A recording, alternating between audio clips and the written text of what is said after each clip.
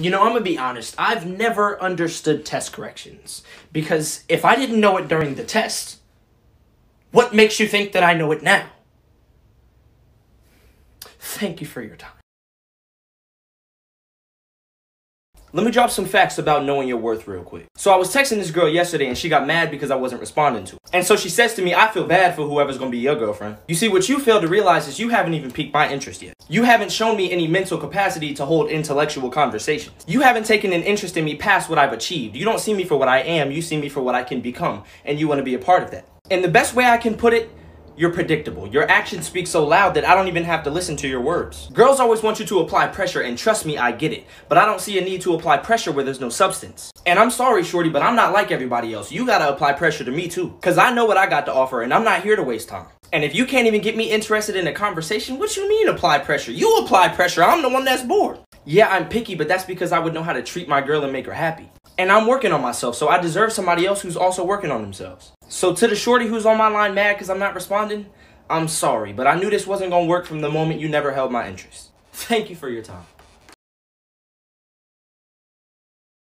If you play this game right here, if you play Call of Duty, you need to hear this. I just think that I should let you know that if I could fight some of y'all, I promise you I would. Because I get so frustrated about this game sometimes. And it's funny to me because girls don't understand. They don't understand our frustration with the game.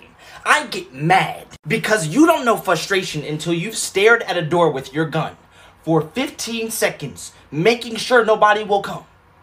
And then as soon as you turn this way, you get shot 4 times in your back and you're dead. Like, what are the chances that you come as soon as I look away? And it happens every time. And I'm gonna say this one time for all the gamers out there. If you run around with an M4, an MP5, or a Growl and get a bunch of kills and think that you're good, you're misleading yourself. Because running around with an overpowered gun doesn't mean you're proving yourself. It just means you suck. And yes, I'm frustrated. I lost the last couple of games I played.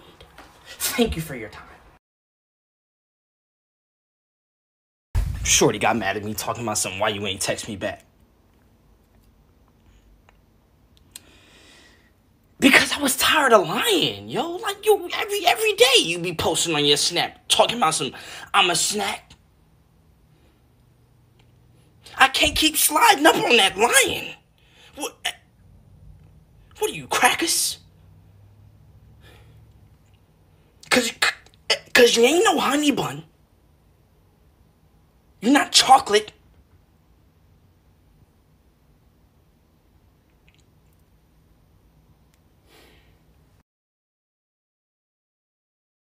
If you're a guy and you want to get a little bigger, like you want a better workout routine, watch the rest of this video. Because I just came up with the easiest way to get bigger. I know a lot of us guys have problems with girls on TikTok, and that's okay, because this method works whether you're in a relationship or if you're single. And so the way this method works is every time a girl frustrates you, you gotta do 20 or something.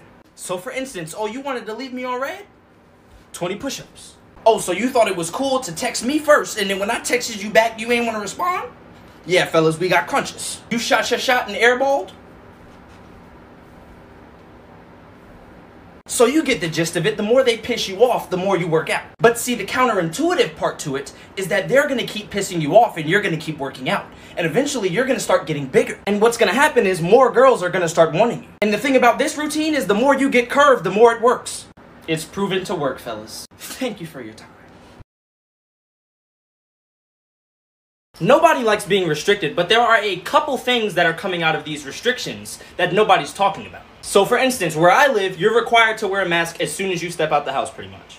But see, one thing y'all aren't thinking about when you put on those masks is you forgot about that one person whose breath you used to have to smell all the time. And it was kicking every time. And see, what I love about this is the fact that they have to deal with it now because you're breathing in your own breath. And I may be a bad person for saying it, but you deserve it because you used to walk around, hey, how's everybody doing? And these are the same people that really used to piss me off because I'd have gum and I'd be like, you want a piece of gum? And I'd put one in just because I don't want to make it seem like you have bad breath. So I'll put in a piece of gum and I'll be like, hey, you want a piece of gum? And then they have the nerve to say no. You need it. Thank you for your time. I'm making this video real quick because I just walked downstairs and got shushed violently, and I wasn't even doing anything. And it was because my mother was on a Zoom call, but I wasn't even making any noise. And y'all might think I'm exaggerating, but for real, I was in the kitchen, like, slowly pulling the drawer out the fridge, trying to get that Capri Sun. And I finally grab it, and my mom is like, shh. And why am I saying anything about this? Because it goes back to that double standard that I talked about a while ago. Because when they're busy, I'm walking around the house tiptoeing, I'm closing cabinets real slow, I'm walking down the steps a certain way because I don't want them to make no noise. But when I'm doing something, I never see that energy come from them. Because I can be working on something that is extremely important to me. And my mom is like, this is the perfect time to vacuum. She on the phone, got the TV turned up to level 45, and all I'm saying is give me the same respect that I already give you. Thank you for your time.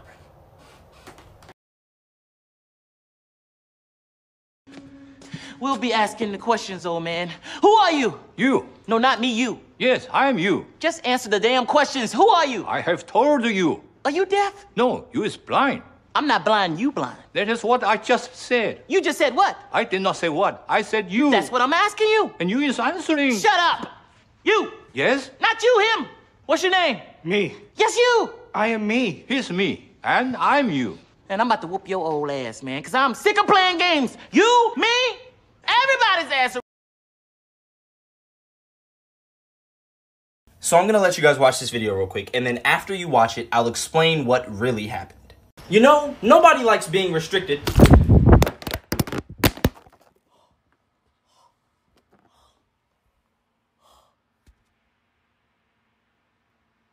We good, though. So pretty much what happened was I was trying to record a video and my phone started to tip over while it was on the tripod. And so like any normal person, I tried to grab the tripod while my phone was falling. Well, I must have grabbed that tripod with some kind of Hulk force. Because my phone flies out of the tripod, it hits the TV, hits the counter, and then it slams on the floor. But I go and look at it and it's not cracked, so I'm like, oh, we must be good. And so later that day, I go out with some friends, I come back, it's mad late, and I'm like, you know what, let me watch some Netflix before I go to sleep. And, well,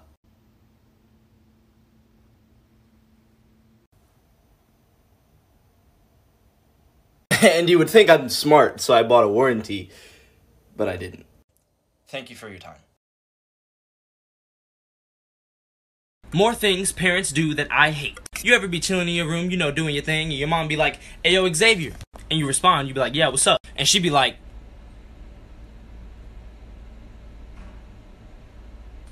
did you call me?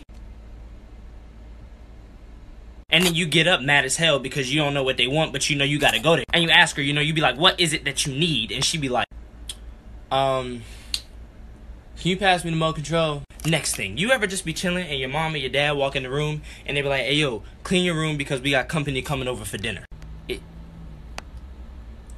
Is dinner being held in my room? And lastly, I cannot stand when parents just say no for no reason. And it's funny because you be trying to ask the questions all nice. You be like, hey, mom, is it okay if I... No.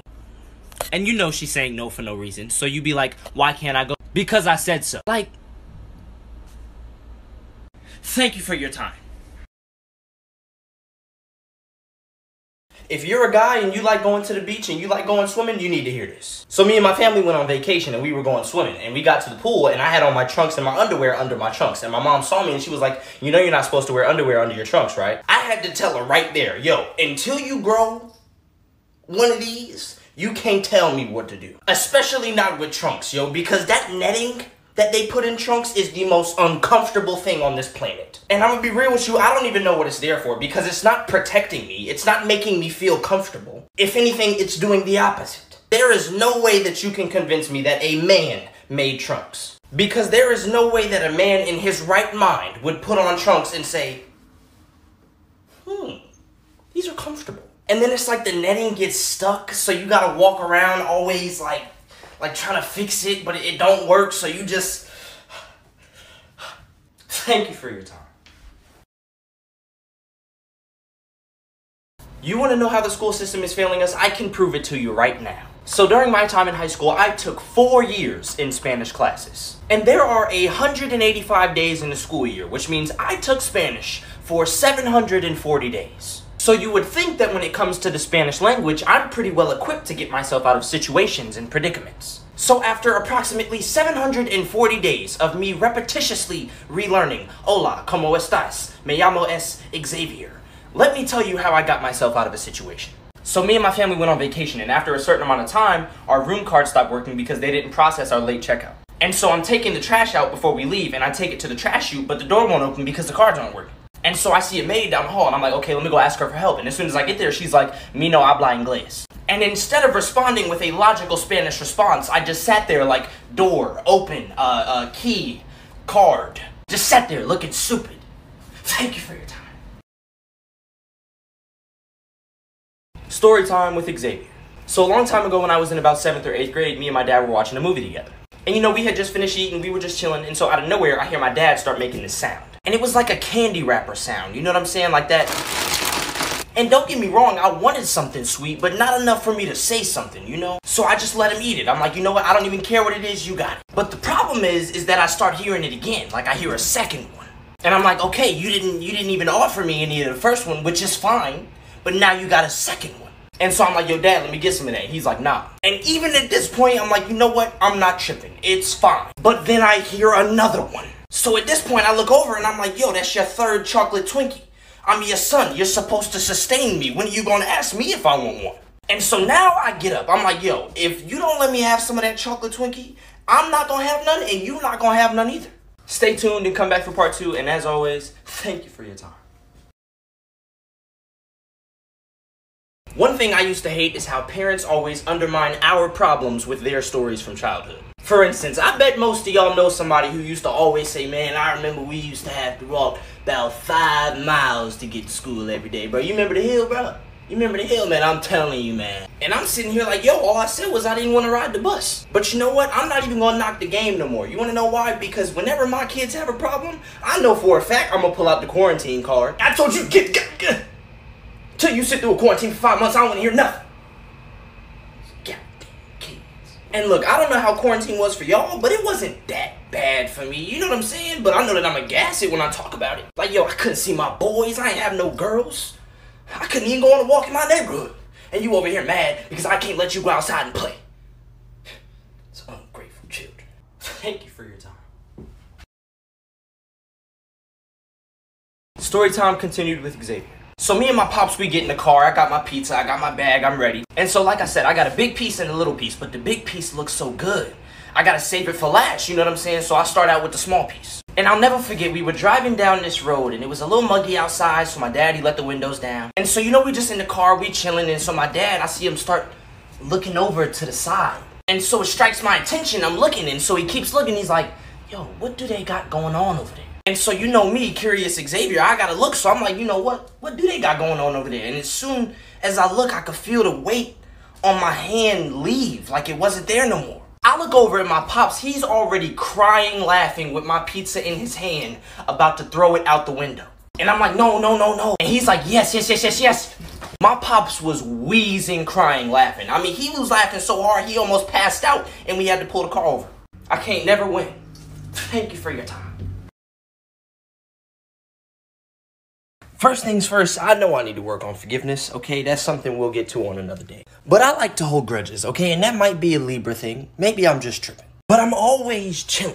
You know what I'm saying? I'm always just chilling. So I feel like if you can get me to the point where I feel like I need to hold the grudge on you, oh yeah, I'ma hold it. And I'ma hold it good. Oh yeah, I'ma hold that for a minute. Because it takes so much to get on my bad side. You know what I'm saying? Like, it's not an easy task. But if you can successfully cross that bridge, it's burnt. It's scorched. So to everybody here, I hope you have a great day. I hope your day is full of positivity and growth. And for everybody on the other side of that bridge, you can kiss Mom. Thank you for your time. Let me just get this off my chest real quick. If you play Call of Duty and you've ever killed me, I just need you to know that you didn't outplay me. It was just because I either need to change my class or I should have crouched. It was something I did, though. It wasn't something you did. Also, if you were one of the lucky few to get a PS5 this year, I just want to let you know, don't come over here talking about, oh, the PS5 controller's so nice, the console is so sleek, it's so slim. I don't want to hear none of that, because you was trash on PS4 and you still trash on PS5. And another thing, I don't know if y'all have ever played the game with a shorty around or on the phone or something like that, but nothing pisses me off more than when they are not supportive. Like, me dying in the video game is not a cue for you to laugh. Cause you know what it's like? It's like you spending 5 hours doing your makeup, and you come outside and I look at you and go, that eyeliner though. You would be hurt. Mad hurt. Thank you for your time. Story time continued with Xavier. So I get up and I walk over to my dad and I'm like, okay, yeah, let me get some of that chocolate Twinkie. And he's like, nah. And I'm like, okay. Bam, slapped it right out of his hand. Tell me why this man catches the chocolate Twinkie in between his thumb and his pinky. I was so amazed, I said, you know what, you can have it, I don't even care no more. But see, the way things work in my house, we don't drop things. We don't get mad, we get revenge. And so my pops is like, all right, I'm gonna get you back. And I'm like, what you mean? You already eaten it. He's like, nah, but you still slapped it though, so I got you. So listen, usually when we say we're gonna prank each other in the house, we wait about 2-3 weeks. Like, we wait until you forget. So sure enough, the next morning, I'm getting ready for school. So usually in the morning, I don't really eat like that because I don't really get hungry. But this morning was different. We had that Hungry Howie's pizza with the ranch crust on it. And I had put it in the oven. It was in there for the perfect time. Had like the perfect crust on it. And so I didn't have enough time to eat it at the house, so we had to eat it on the way to school. Come back for part 3, and as always, thank you for your time.